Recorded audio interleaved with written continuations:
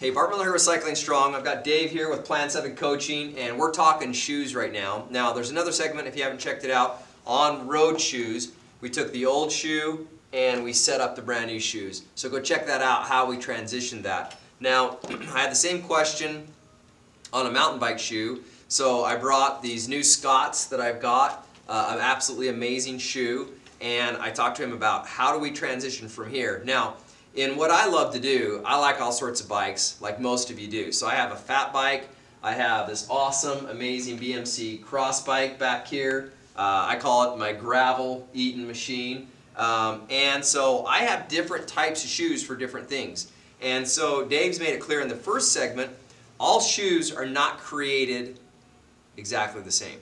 So in knowing that, there's a few things that he gave us in the other segment to keep in mind. So Dave, I'm going to let you kind of just talk about the differences in how you'd set up a mountain shoe a little bit, yes, and some things like that versus, you know, a pair of like this shoe that Louis Garneau has, you know, and let's just kind of talk about that a little bit. Okay. Okay. So shoe setup for mountain bikes is quite similar to the shoe setup for a road bike. Mm-hmm. Some of the key factors, you know, we talked about how you transfer fitting from one to the other, but some of the things that we're going to think about just in general for mountain bike setup is we want a shoe obviously that fits snug, that your foot's not going to move around in. Right. Because on off-road, you're going to have a lot of forces working against your body, the momentum changes, and if you hit into an obstacle and your foot slides forward and your toe jams the end, that's not a good feeling. And so we want, number one, a shoe that fits right, fits snug. We want it to wrap around your foot. We just don't want movement. And then with that consideration, we want to find the correct fore and aft placement. And you've got a little bit more fore and aft capability because you've got two different positions for mounting, and then you've got the ability to move it through this fore and aft pathway. And that can play a big role on where the ball of your foot, that transfer point of power, is in relationship to the center of the pedal. Okay. And then we're also, again, considering the pressure across the forefoot because we want that to feel even. We don't want isolated pressure at the inside ball of the foot. We don't want isolated pressure out here. And we don't want isolated, like heavy pressure on the outside edge of the shoe. So with a mountain cleat, which we don't have here, but you can see that we've got this space in here where we could mount it so that your foot sits wider, so that your foot sits more narrow, and then we have the fore and aft placement options. And so on Bart's medium weight winter shoe, it looks like he's got those placed a little bit further back than neutral in the fore and aft. This particular cleat doesn't really allow for lateral adjustment. Yeah, they're a little tougher that way. Yeah, and so that can be accomplished in a few different ways to change stance width. You can use some pedal washers, but a lot of times our movement on a mountain bike or on a cross bike that we're using off-road, we're a little bit more dynamic in our movement. With the road, we're cranking over that steady repetition, but on the mountain and on cross bikes, we have a lot more dynamic movement. But the key factor in the positioning is making sure that we've got the foot in a good spot for power transfer, that we have it to where we're not stressing the small muscles of the foot to provide support, and we want to make sure that we're getting that flat feeling across the forefoot. And so those are the considerations that we really need to think about when we're looking at setting up a mountain shoe.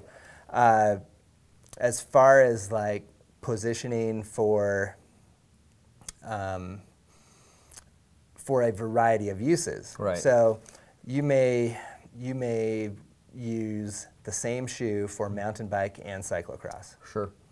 And that would be my preference.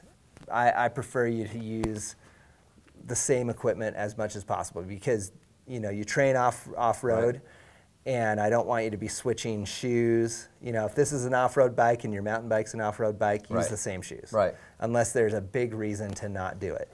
And so, some of those considerations, like we talked about what you have to do for Leadville. Right. There are places where even if you had the power to push the pedals, you may run into traffic that's already off their bike. Right. And so you're going to be doing some hike-a-bike. Yep.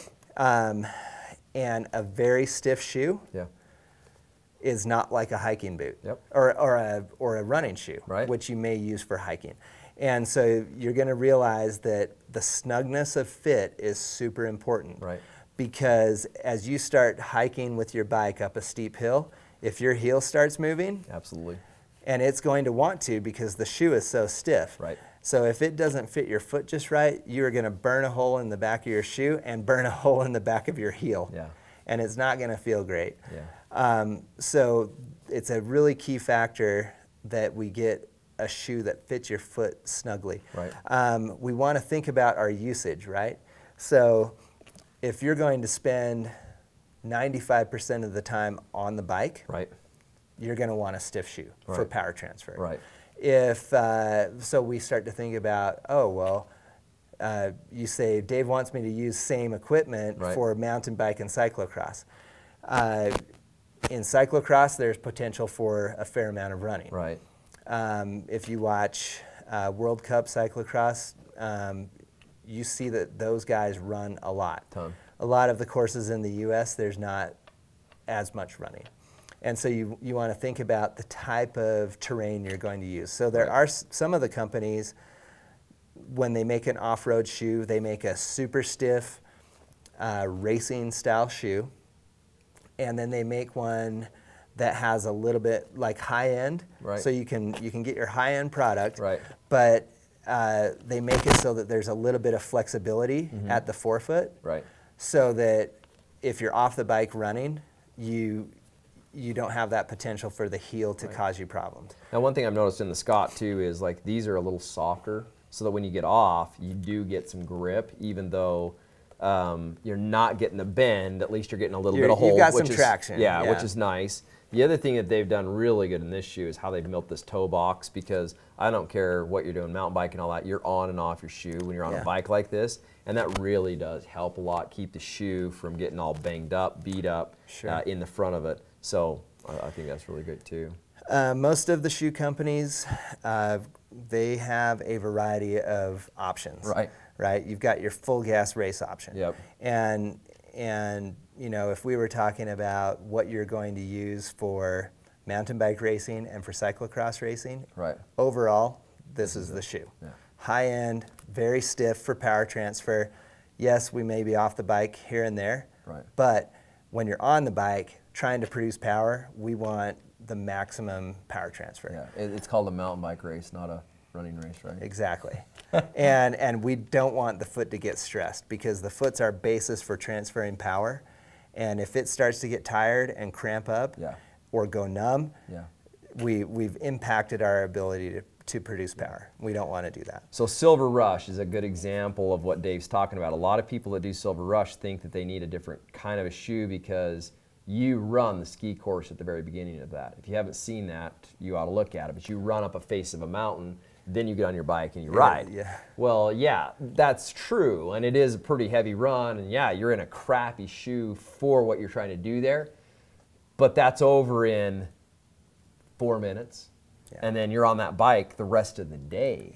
So all of a sudden, for a long, demanding race. So I guess you could run to the top, switch shoes. By the time you do that, I don't know, it's not like you have taken up a ton of time, but you have. So you just need to think through that kind of stuff a little bit, I guess. But there's a lot of considerations. So if you like to do a little bit of racing, but mostly trail riding, and maybe you're doing some exploration out on the trail, a little bit of hiking off of the bike, you're doing hike-a-bike to get over some scrabbly terrain, you may want to not go with as stiff of a shoe. And anymore, a lot of the companies, they are telling you what the stiffness index is. you know, everybody kind of has their own range. Right. So you want to become familiar with the range of the brand you're looking at. Right. So, you know, you may decide to go out on a 2-week mountain bike tour. Right. Go somewhere and you're with a guided group. Right. You're going to be doing a fair amount of riding, but you're also going to do some exploration. Right. When you're in the middle of your ride. Yeah. You may not want to use your full gas race shoe. Right. You may want to have a shoe that has a little bit more flexibility. Right. And that is going to allow you to be on and off the bike so that you don't have to carry a pair of shoes in your pack. So there's a company called DZR. If you guys want to go check those guys out, I have a pair of their shoes. Oh, cool. And that's exactly the same thing. And more of the city life, not really, I would say city life, but let's say that you're riding to the grocery store, you want a good looking shoe, but it's stiff enough to get you there, great. Sure. But you pop off, you're able to walk around the grocery store and enjoy.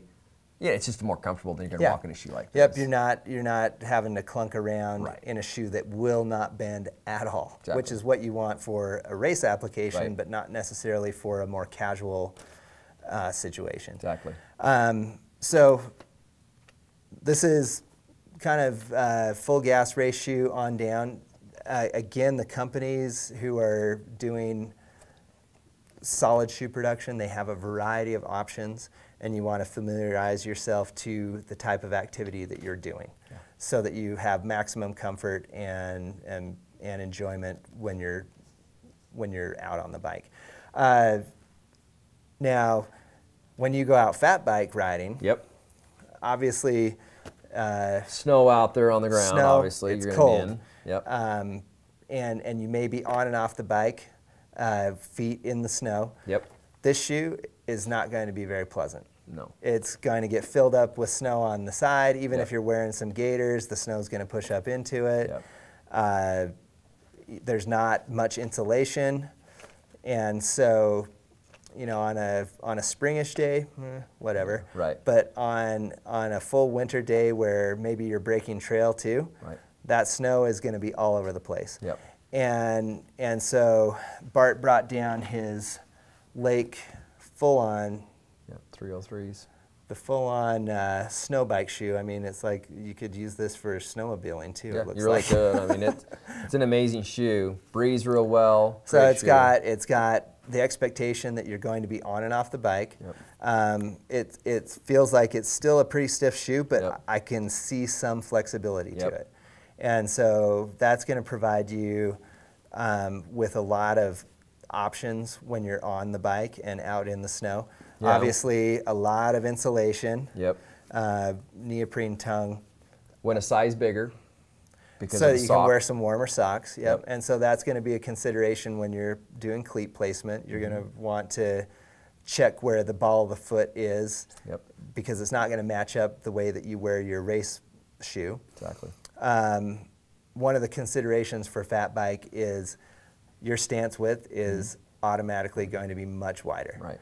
And I've heard of people like come out of doing a lot of fat bike riding and they have some weird knee issues Yeah. when they first transition back over to their standard mountain bike or road bike, because now all of a sudden they're back to narrow again. Right. So that's something to consider. There's not a lot that we can work around it Right. though. Right. Other than it's something to realize that could happen. But a very specialized piece of equipment.